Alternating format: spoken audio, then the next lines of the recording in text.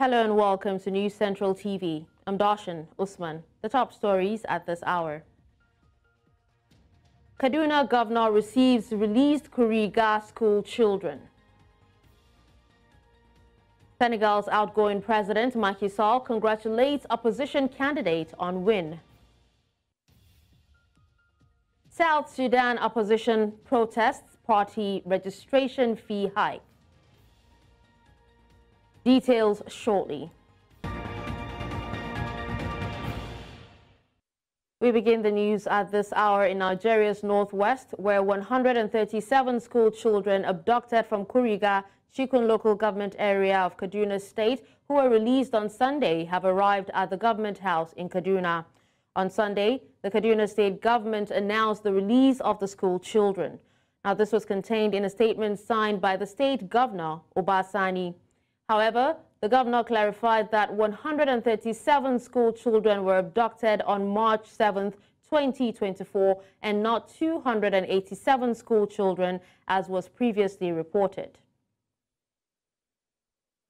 Let's also tell you that parents of the abducted Kuriga school children say the last 17 days have been grueling. They are, however, hopeful that they will soon be reunited with their loved ones. Marvelous Obomano reports. It's been a mixed feeling for parents of the abducted Kuriga school children. Jibril Kuriga, one of the parents, says his life will not remain the same as he awaits the return of his daughter Fatima. It was a regular school run every day, but the 7th of March was like every other school day. However, it became different as Fatima Jibril was one of those kidnapped by the bandits. Jibril says every night in the last 17 days has been grueling nights of lonely whispers as he wishes to behold his daughter again. Let me tell you, sometimes 12 o'clock, 1 o'clock in the night, I will wake up. Believe me, I will just be crying because thinking, how is she? How is she? What has she eaten? You see, I think of that because I know if say she's at home, normally before she goes to school in the morning, she eats, and then she comes back again for breakfast, and then, you know, when they close 2 o'clock, she before she goes for Islamia, you know, she takes something, you know. I'm in fact always playing with her in the house, but with her absence now, in fact, I've been feeling very bad. Following the news of the release of the school children, for many, it was tears of joy. However, Jibril soon realized that his daughter could not be identified in the pictures being circulated by the military. He is still hoping for a miracle as the children arrive Kaduna from Zamfara State. I've not seen anything about her. I'm just praying maybe by tomorrow I will see her. They said all the children are back. That's what they said. All of them are back. But seeing is believing. The State Commissioner of Police has called on community leaders to provide useful information that will help to tackle the issue of criminality in Kaduna State. I think for the residents of Kaduna, we need to just reiterate that they have to assist the security agencies. It is only by cooperating with the security agencies that they will be able to help them. While residents await the arrival of the rescued kidnapped school children from Zamfara State, another controversy brews over the number rescued and the actual number kidnapped by the bandits. Many parents are hoping that their children will be among the lucky ones rescued. In Kaduna for News Central, I am Marvelous Oboman. Thank you, Marvelous, for that report. Now, in the meantime, the Nigerian government has unveiled its strategy to respond to the alarming trend of school abductions. Amidst growing concerns over the safety of school children, Commander of the National Safe School Response Coordination Center of the Nigerian Security and Civil Defense Corps, Hamid Abodunrin, said plans are underway to train newly recruited personnel of the Corps across all 36 states of the Federal Capital Territory. Now, he noted that through rigorous training and strategic deployment, The school safety protection squad will serve as a formidable barrier against threats to the country's educational infrastructure. Now, according to the commander, the initiative highlights the growing insurgency to safeguard schools in the country and ensure the safety of students. Following the recent passing of the Student Loan Act into law by the Senate, Nigerian students and tertiary institution authorities have reacted to the passage. However, the new bill will enhance the implementation of the higher education student loan scheme by addressing challenges related to the management structure of the Nigerian Education Loan Fund, applicant eligibility, the requirements, loan purpose, funding sources, and disbursements and repayment procedures. News Central's Omolola Ololade has more in this report. The Committee on Tertiary Institutions and Third Fund on the Student Loans, Access to Higher Education Act, Repeal and Reenactment Bill 2024, and approved as follows. Introduced as part of measures to address the education funding gap in the tertiary sector and provide access to higher education. The Student Loan Act, recently passed into law by the Senate, has been met with excitement on one hand and severe criticism on the other. For some Nigerian students, the act may not be for them, owing to several reasons. A loan is something you have to repay later. So what's of people that don't have the money and, I don't know, the time span that, I don't know, it's agreed upon? I don't know. So what would be your fate? I wouldn't take the loan because of paying back. So I'd rather just find the money and pay my school fees by myself. I don't think I need it. Yes, and the requirements, I don't know about the requirement, but I don't think I fit into that criteria.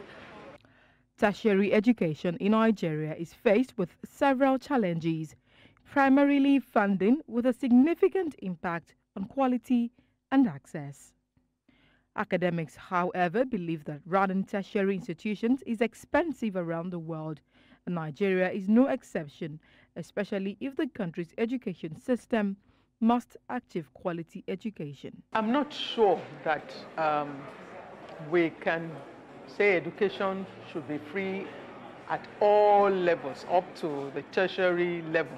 Education in particular is extremely expensive.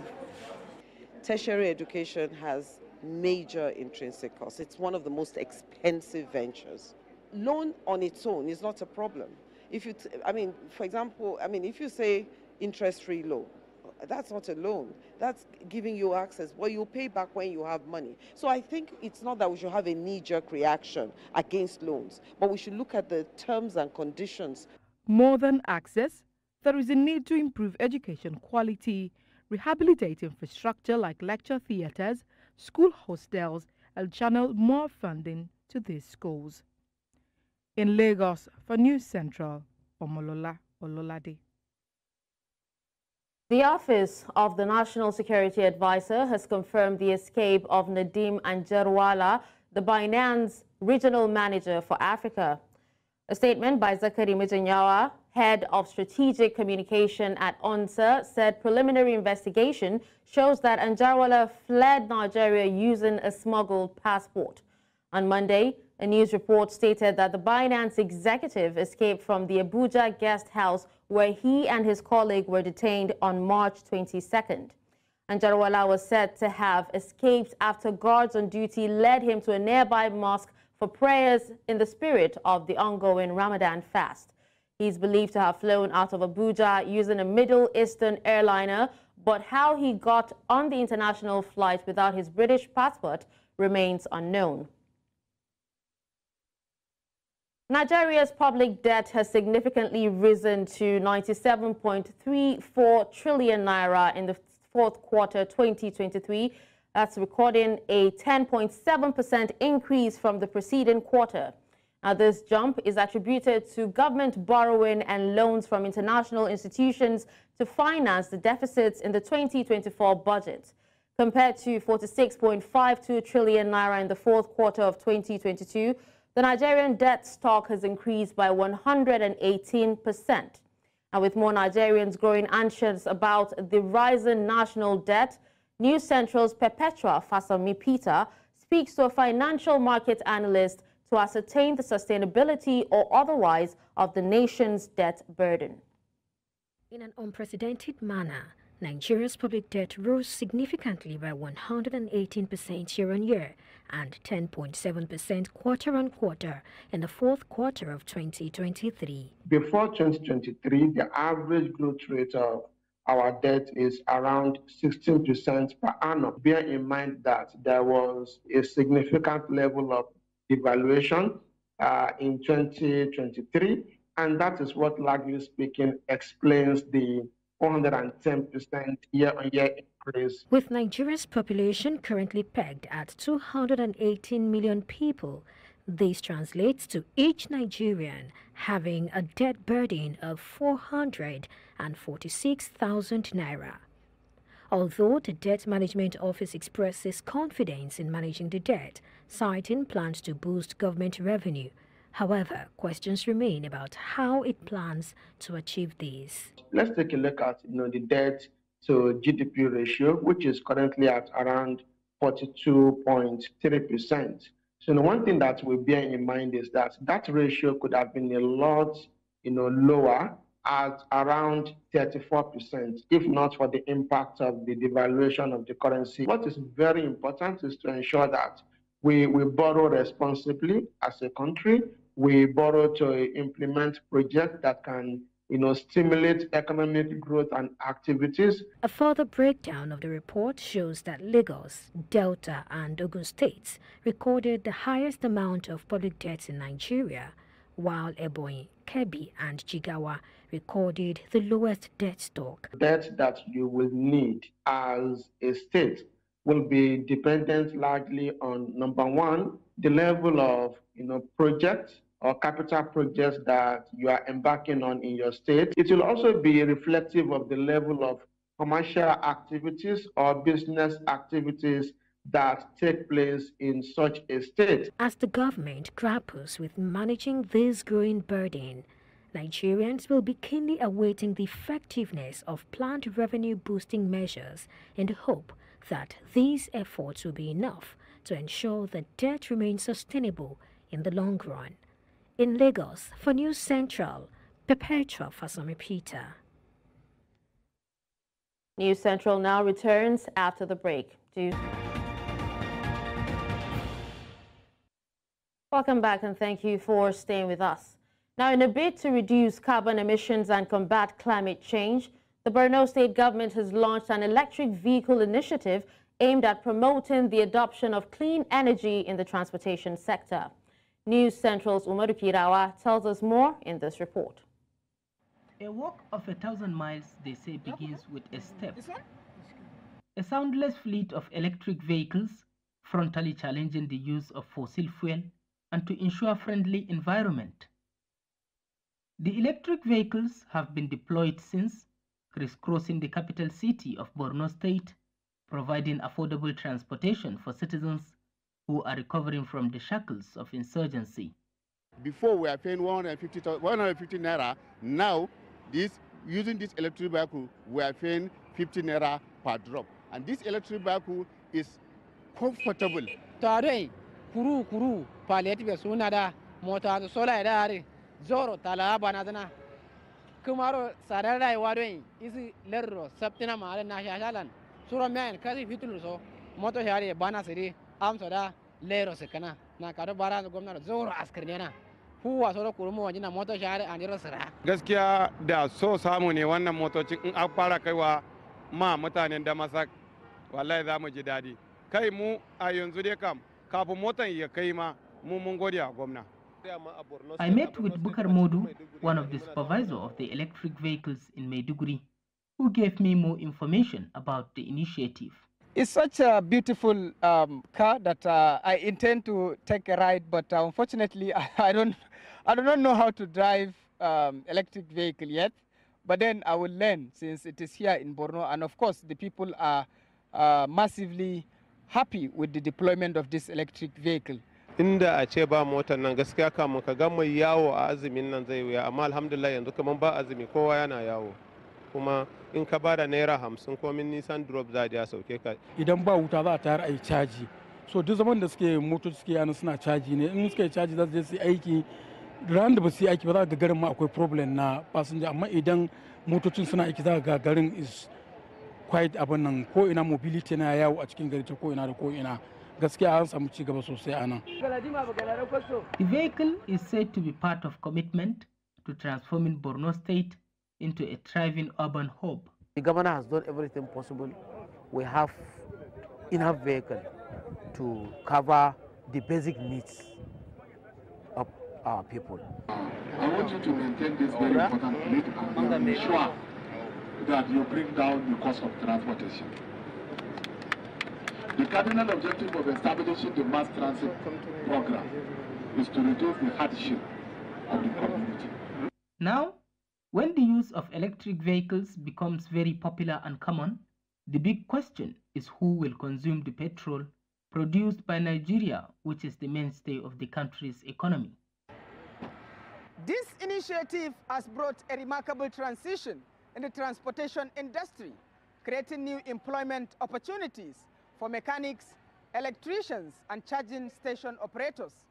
While combating climate change remains a global challenge, no effort is said to be little in such quest for reduced carbon emissions and sustainable environment. In Maiduguri, for News Central, Umaru Kirawa. From writing a new constitution to tasking citizens in Nigeria's political class to imbibe the spirit of patriotism, these, among several others, were recommendations preferred at an annual lecture and book launch in Nigeria's capital, Abuja. The lecture, with the theme Reclaiming Nigeria's Future, Strategic Frameworks for Advancing Transformative Change, reviewed the current economic and political situation in the country, preferring far-reaching recommendations to government to initiate widespread reforms and change. Amadin Uyi has the report. With over 200 million in population, including vast deposits of petroleum and solid minerals, many agree that Nigeria is greatly blessed. Nigeria has so much talent, so much resources, so much potential. There is no excuse for the challenges we are facing now. Despite these, Nigeria continues to suffer from economic challenges, unable to harness both human and material resources in abundance. With this in mind, citizens from all walks of life converged on Abuja for the annual Professor Benedicta Egbo Lecture Series and book launch, aiming to x-ray current situation in the country and provide far-reaching recommendations needed to catalyze change.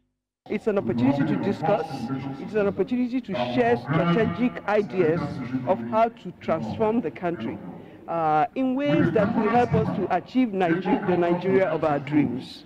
After several key presentations aligning with the theme of the lecture, Reclaiming Nigeria's Future, Strategic Frameworks for Advancing Transformative Change, several in attendance preferred far-reaching recommendations for government to adopt. What we need the president to do is to come up with a presidential fiat by ensuring he writes the National Assembly on the need to reconstruct the constitution based on existing proposals in view of the confab report of the previous administration, in view of the need policy and SDG goals and proper documents. Even 1963 constitution needs to be mashed together. We need more people. We need Nigerians to develop the habit of patriotism. They don't know that Nigeria is our country.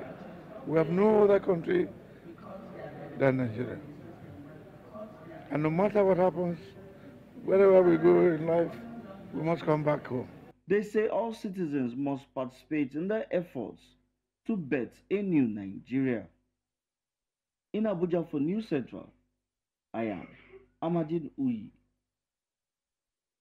President of Nigeria's Upper Legislative Chamber, Godswill Akpabio, has presented a compelling argument in favor of stepping up parliamentary diplomacy.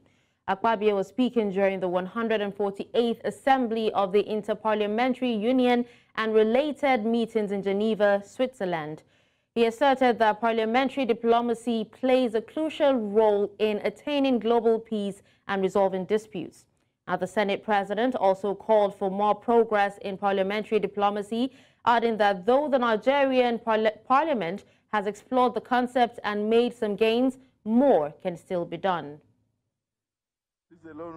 Persons living with disabilities have called on Nigeria's President Bola Tinubu to appoint a Minister of Humanitarian Affairs from their community. They say this will ensure that humanitarian initiatives and interventions reach the desired recipients, as the minister will have a hands-on experience of working with the disability community. They made this call in Abuja as they converged on the Unity Fountain to pray for the nation, calling on God's intervention to help Nigeria surmount its current challenges.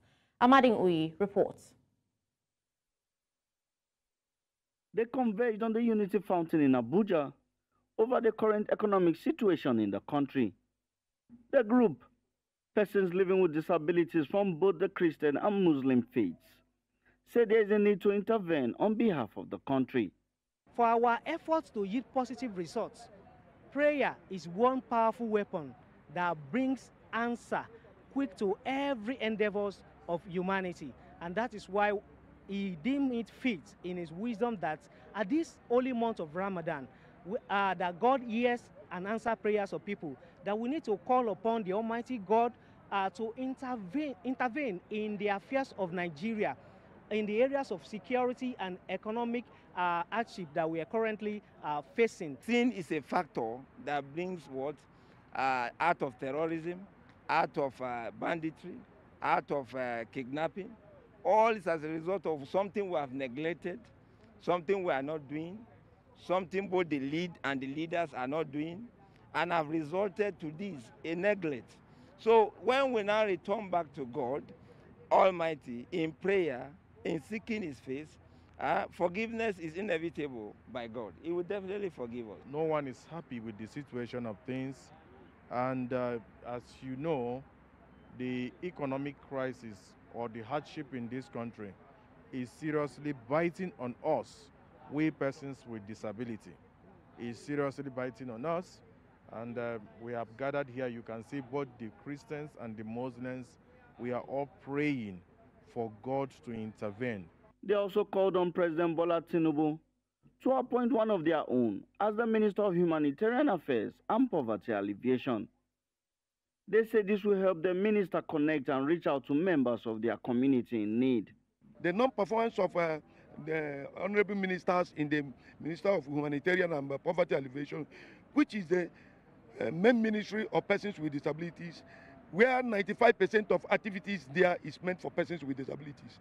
So why shouldn't they listen to us in appointing persons that will be the Minister for Humanitarian? That Mr. President will look at us as our voice to the voiceless of 35 million people in Nigeria, to give Dr. Halima Adenike Joshua that seat of the Minister of Humanitarian and Poverty Alleviation in this Nigeria. They are also calling for more inclusion in government, saying they want to be involved in the decision-making process of the country. In Abuja for News Central, I am Amadin Uyi. You're still watching News Central now. Coming up after the break, Senegal's outgoing president, Macky Sall, congratulates opposition candidate Bassirou Diomaye Faye. Details after the break.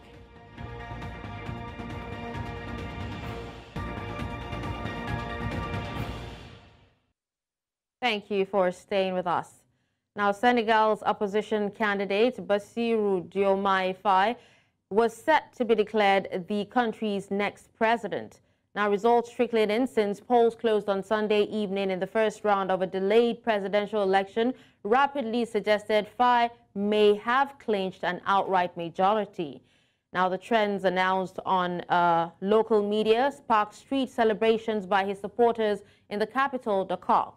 Ruling coalition candidate Amadou Ba initially called these celebrations premature and said a runoff vote would be needed to determine the winner.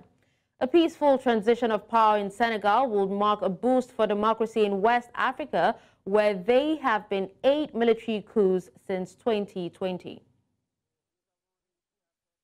Still in Senegal, the outgoing President Macky Sall congratulated opposition candidate Bassirou Diomaye Faye as his successor on Monday, hailing a victory for Senegalese democracy after Faye's rival conceded the race. Sall offered his congratulations after governing coalition candidate Amadou Ba recognized Faye's first-round win. Now, the president salutes the smooth running of the election and congratulates the winner, Bassirou, who the poll trends shows as winning. Joining us on the news from Dakar, Senegal, to discuss this is Moriba Chisoko. He's an activist and a political leader. Hello, Moriba. Thank you so much for joining us at this time. Thank you for having me. All right, so President Macky Sall has congratulated Faye on, winning the first round of election. What do you make of this? I think, thank you for having me again this afternoon. I think it's a good decision that he had taken, We know he was not running. We were expecting, from Amadou Ba, just to congratulate first. But the fact that Macky Sall did it, it showed that, there is no way to have a second term. But it also showed to Senegalese and the world that, our democracy is still, a great democracy in this region.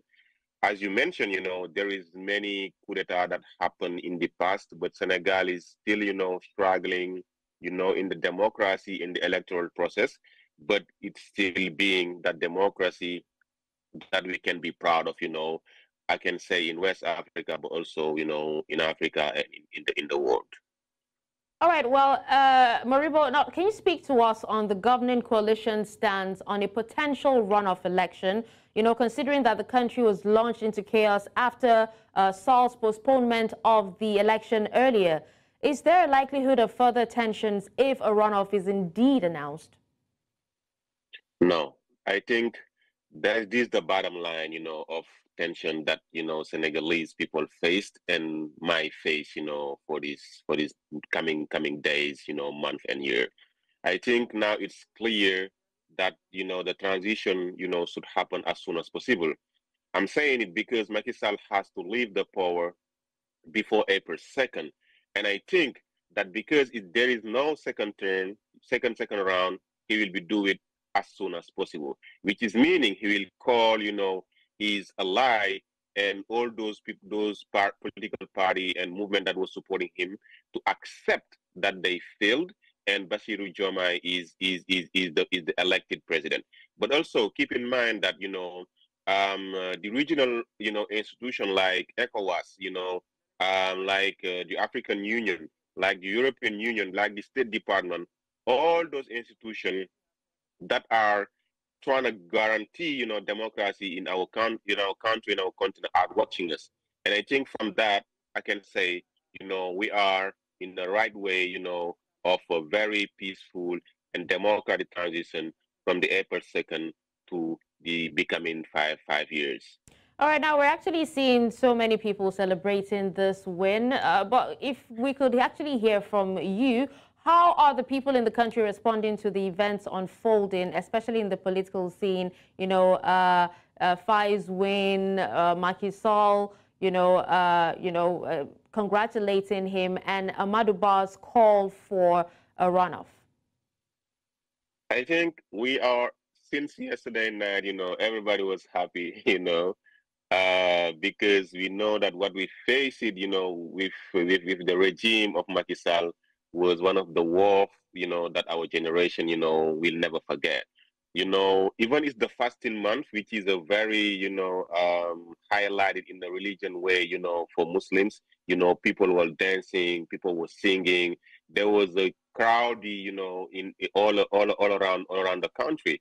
And it showed that, there is a need, that people were looking for, and we have it.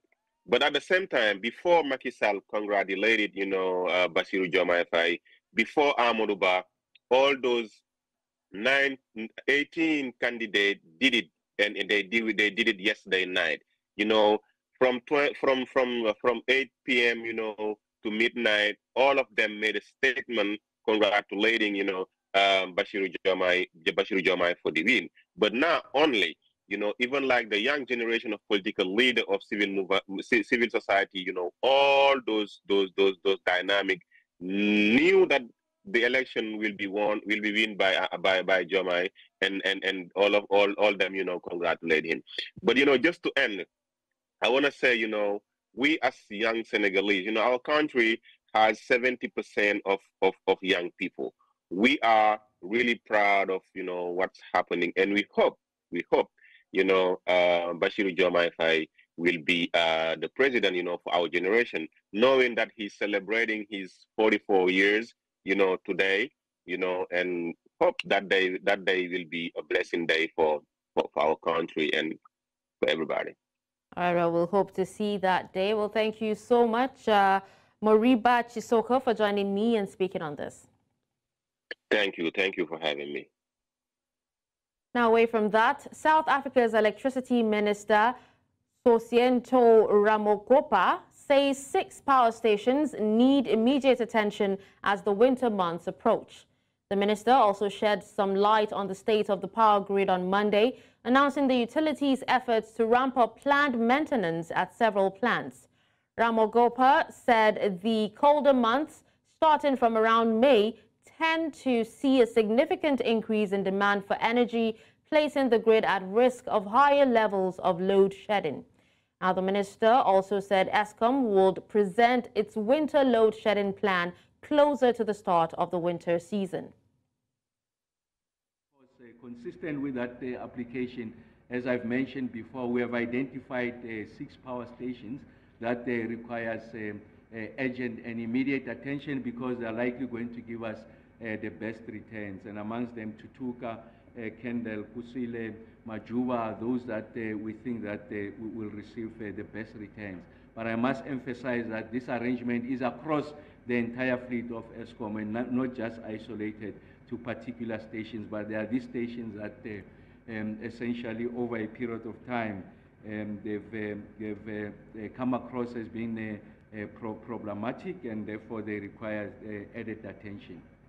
And the second area of intervention, outside that relationship with the original equipment manufacturers, because that is defined in the contract, is the need for us to ensure that we introduce a degree of speed and agility in the procurement and maintenance of these units, from the point of view of procuring the space, especially those that are outside.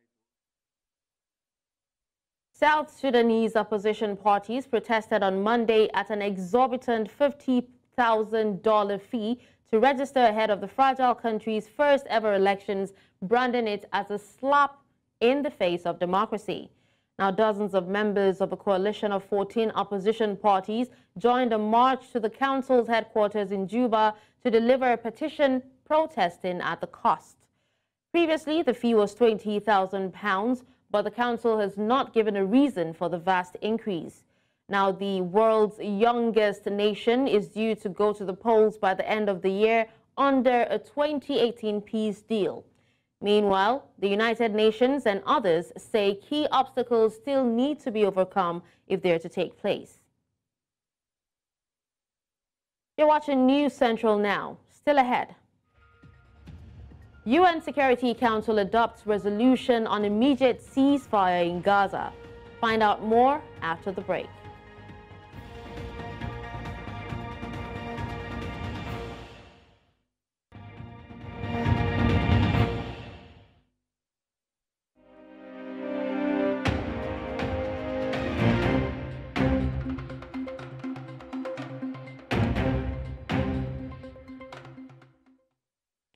In other news from around the world, the United Nations Security Council has demanded an immediate ceasefire between Israel and the Palestinian group Hamas in Gaza. The Security Council is also asking for the immediate and unconditional release of all hostages as the United States abstained from the vote. The remaining 14 council members voted for the resolution on Monday. Speaking after the vote, U.S. Ambassador to the UN, Linda Thomas-Greenfield, blamed Hamas for the delay in passing a ceasefire resolution. Thomas Greenfield stressed that the release of captives will lead to the increase in humanitarian aid in the besieged coastal enclave. United Nations Chief Antonio Guterres on Monday called for an end to the ongoing war in Gaza. Guterres made the call at a joint press conference with the Jordanian Foreign Minister Ayman Safadi as the UN Security Council is set to vote on a new draft resolution calling for an immediate ceasefire in Gaza and the release of hostages. The United Nations chief defended the UN Agency for Palestinian Refugees as a lifeline of hope and dignity and called for a surge of aid into Gaza. His remarks come as the agency faces a financing crisis after some key donor countries cut off funding following Israeli accusations that several UNRWA staff in Gaza were involved in the October 7th Hamas attack. In relation to the northern part of Gaza, it is absolutely essential to have a massive supply of humanitarian aid now. And this means opening more entry points. It is so important that finally the Security Council became able to approve a resolution asking for a ceasefire in Gaza. But at the same time, it is our duty to do everything to mobilize the whole of the international community, and I see a consensus emerging in the international community, even in the countries that are friends and allies of Israel. I see a consensus emerging that this war must stop. The Israeli government is not listening. They're still reaffirming that they will go into Rafah, and I would just conclude by saying that we cannot allow a group of radicals, racist, extremist ministers to doom the future of the region to more.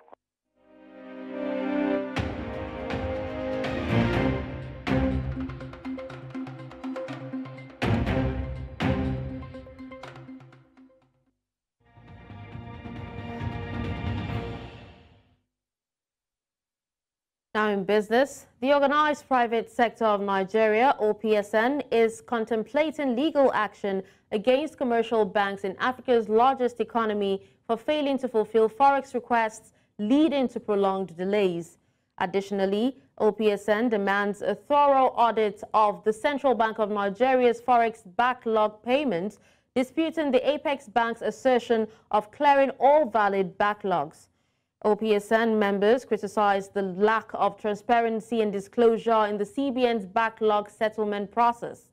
Despite a recent stakeholder meeting convened by the Minister of Industry, Trade and Investment, including NASIMA, MAN, affected banks and customers, where discussions were held on March 21, 2024, the threat of litigation persists. Now, this underscores the dissatisfaction among OPSN members regarding the handling of forex backlogs and their determination to seek legal recourse. Nigeria's Ministry of Industry, Trade and Investment has mandated applicants of the Presidential Conditional Grant Scheme to submit their National Identification Numbers, that's NIN, to access grants aimed at mitigating the impact of recent economic reforms on businesses. The scheme, managed by the Bank of Industry, which plans to disburse 200 billion naira across 3 funding categories to support manufacturers and business nationwide. Now, this directive aligns with new regulations from the Central Bank of Nigeria, requiring citizens to link their NIN with their bank accounts. Trade Minister Doris Anyete announced the requirement via her official communication platform. This move underscores the government's efforts to enhance financial transparency and compliance with regulatory measures while providing critical support to businesses amidst economic challenges.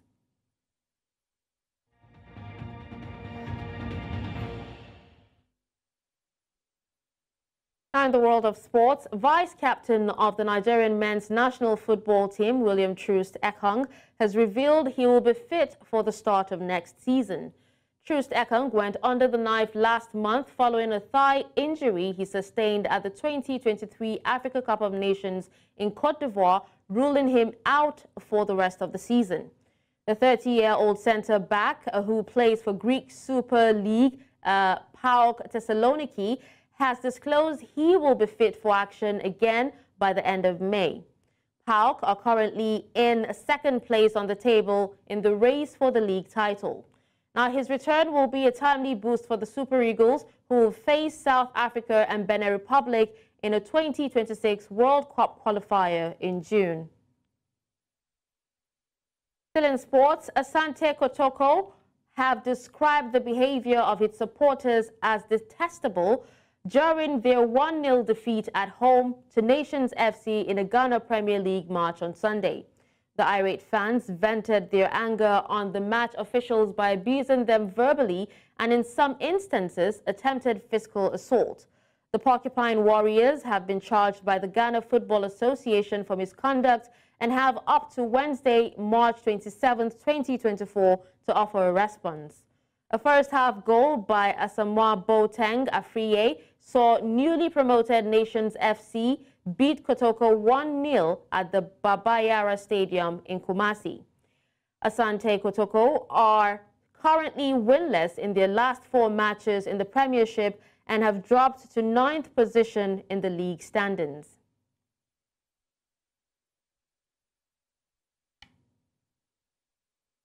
And that's all at this hour. But before we go, let's take another look at some of our top stories. We told you that Kaduna governor receives released Kuriga school children. We also told you that Senegal's outgoing president, Macky Sall, congratulates opposition candidate on win. And finally, you heard that South Sudan opposition protests party registration fee hike. Send your eyewitness report to the WhatsApp number on the screen. Do follow us on social media. We are at News Central TV. You can watch News Central live on DSTV channel 422, Star Times channel 274, Avo TV, and YouTube. Many thanks for watching. I'm Darshan Usman.